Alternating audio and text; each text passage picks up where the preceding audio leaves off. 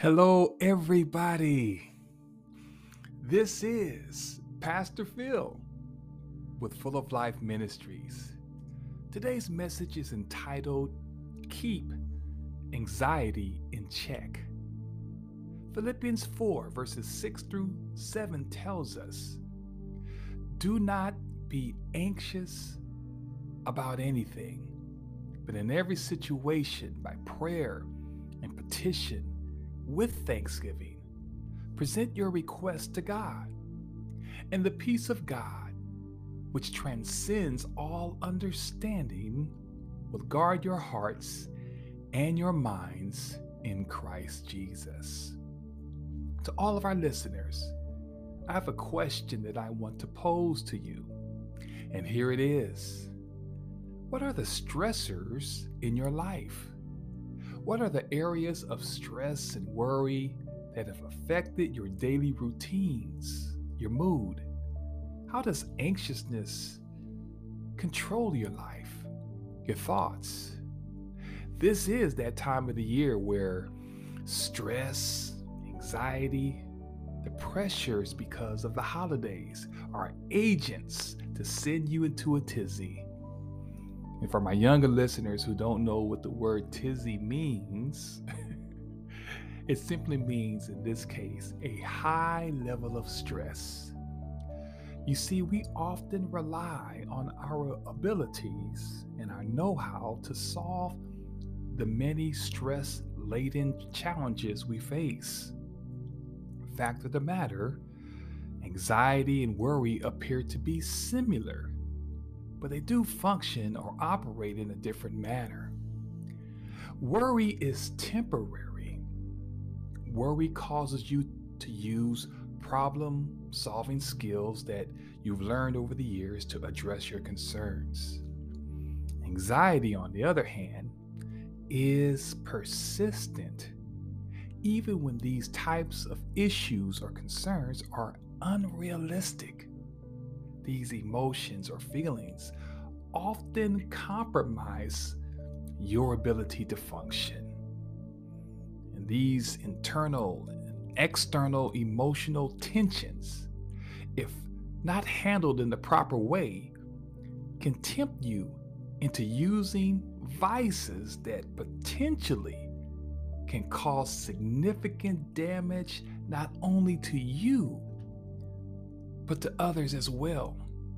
And many of you have witnessed people in your life that have turned to drugs and alcohol, sex, gambling, prescription drugs, and this list can grow if you're not careful. The reality is, anxiety is connected to us because it's the human condition that requires a level of faith in the Lord, even when it appears that your needs may not be met. For you see, you don't want to disappoint the people you love. You've allowed the traditions of the holidays to convince you that if you don't meet the needs of the ones you love the most, this can bring a dark cloud over your life. Today or tonight, I'm here to remind you, don't be anxious about anything.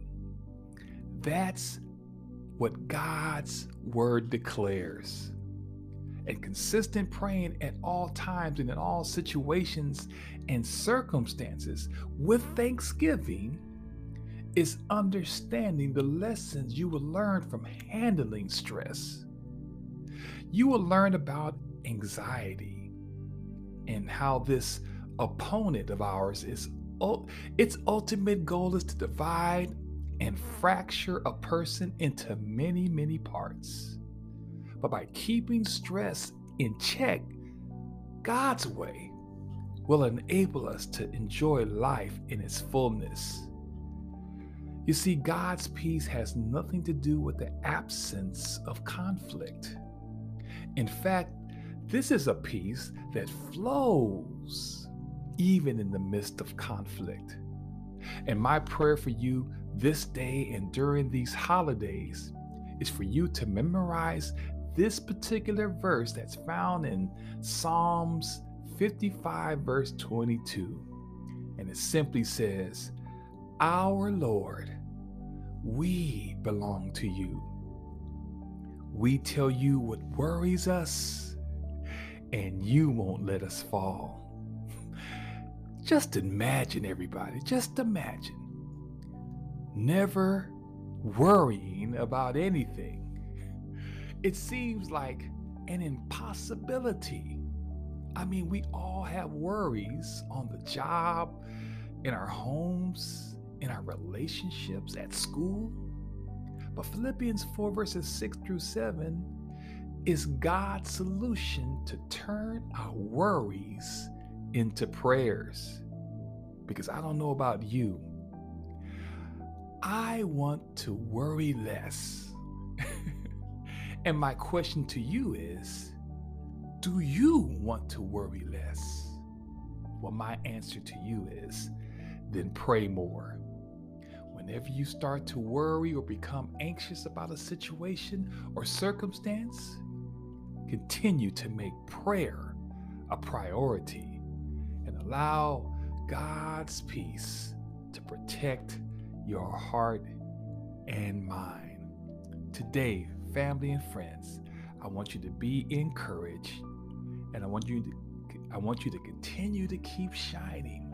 And thank you once again for tuning in to Full of Life Ministries. God bless you.